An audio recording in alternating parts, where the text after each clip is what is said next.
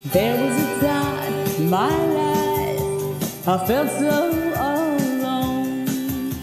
My husband fell at work and never came home.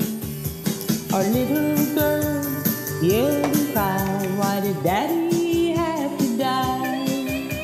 I was so confused, but my hope was renewed. God's love pulled me through. Poor widows to Jesus Christ, help them breathe and reach the unchurched.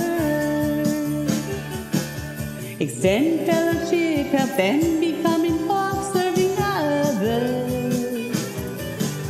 Encourage the spiritual gifts in the body of Christ. Barbara and Tim were married in 2005.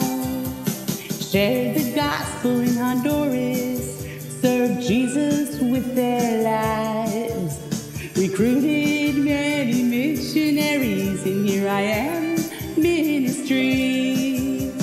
Fourth stage colon cancer took 10. Barb still lives, here I am. Widows to Jesus Christ, help them breathe and reach the unchurched. Extend fellowship, help them become involved, serving others. Encourage the spiritual gifts in the body of Christ. Jane and Ed got married in 1968, 42 years together, their life in Christ was great. He broke his hip and received an injury on his head. Jane's love was strong and she stayed with him. God healed him up in heaven.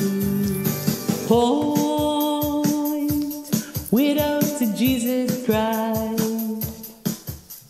help them breathe and reach the unchurched. Extend fellowship, help them become involved, serving others. Encourage the spiritual gifts in the body of Christ.